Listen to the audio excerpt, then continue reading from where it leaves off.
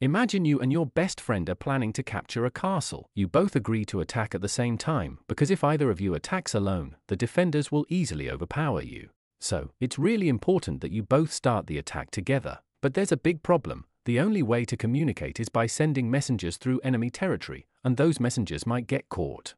You send a message to your friend with the exact time to attack, and you ask them to send a reply to confirm they got it. Your friend sends the confirmation back.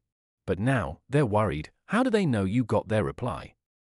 What if their message was captured? They might ask you to send another confirmation just to be sure, but this creates a never-ending cycle where neither of you can be totally sure the other is ready to attack. And without that certainty, you can't start the attack together. That's the famous problem in computer networking called the two generals problem. It actually explains why it's so tricky for computers to agree on the timing of critical actions, like processing your online payments or coordinating across servers. It's a bit like playing an endless game of "Did you get my text?" And without a solution to this, things could go wrong when least expected.